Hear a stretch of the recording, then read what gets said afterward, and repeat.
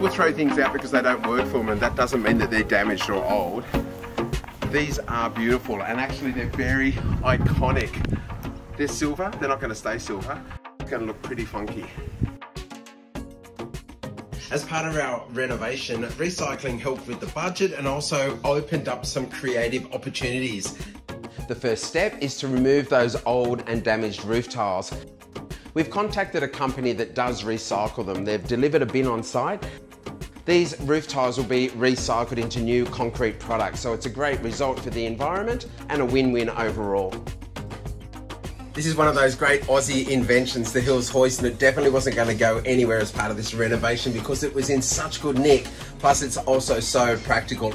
I've been giving it a rub down with the steel brush and the broom. I'm going to give it an etching primer, but of course this is a renovation where everything happens at once, and the boys have turned up now to start putting the dichondra between these stepping stones, so we're going to play a little bit of tic-tac-toe as we both get our jobs done.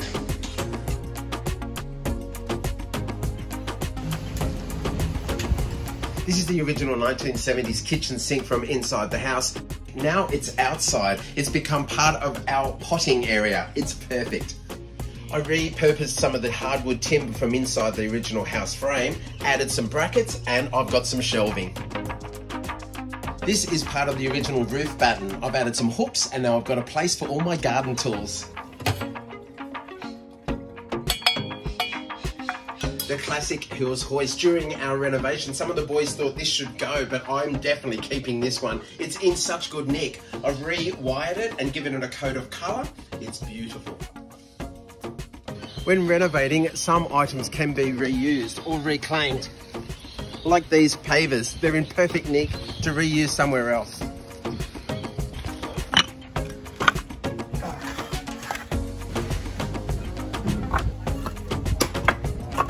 Alex here's done an awesome job on compacting this one. How did you do it, Alex?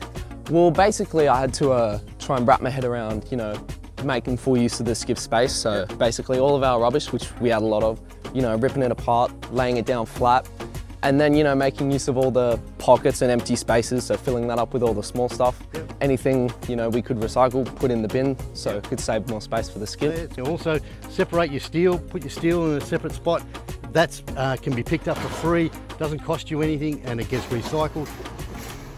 Talk to the bin company you hire from, because there are different bins you can get, different sizes. Also, if you're pulling up concrete and bricks and everything, they can go into a certain bin and it costs you cheaper, and that gets recycled. There's certain things you can't put in these bins, like asbestos and fibro. Don't put food rubbish and that sort of stuff. But other than that, they tell you those sort of things, but it's a great way to save money. So this is all the existing wiring we pulled out, all the old stuff. We're going to take it off to the metal recyclers. So the internal component of this cable is copper, and the copper is the bit that gets burnt down and reused.